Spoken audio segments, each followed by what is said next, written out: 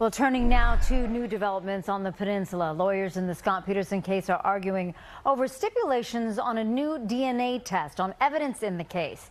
This in a continued bid for Peterson's lawyers to try to win him a new trial. NBC Bay Area's Conejero Saab is live inside the courthouse. She actually listened to the arguments as they were actually playing out. And Ginger, today's hearing really revolves around testing of just one piece of evidence we're talking about here. But lawyers, I understand, are battling out the specifics.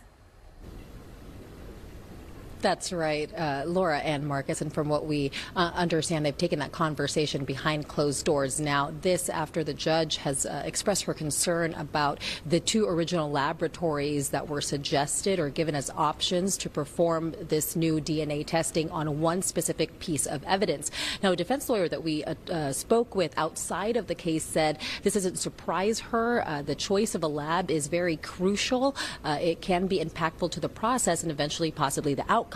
Now, the piece of evidence in question is duct tape that was found on Laci Peterson's pants during her autopsy. Peterson's lawyers from the LA Innocence Project argue that the duct tape contained human DNA that could point to someone other than Peterson, who was convicted 2 decades ago of killing his pregnant wife Laci and their unborn son.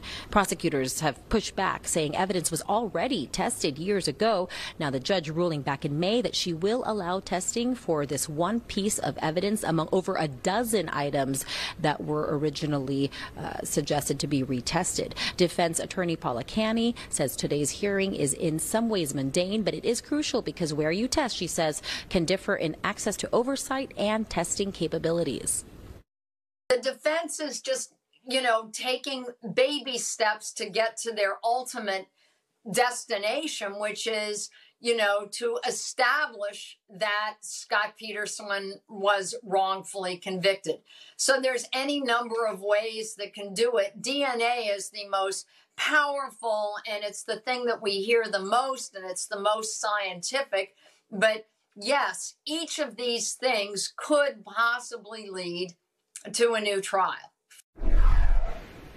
Now, we were anticipating a decision from the judge with regards to the laboratory. It is taking a little bit longer than we initially expected. Now, moving forward outside of this hearing, there will be another hearing next week that'll have to do with the discovery of evidence. And we'll continue to follow the story, of course, both on air and online at NBCBayArea.com. Yeah. In Redwood City, Conejero Saab, NBC Bay Area News. All right.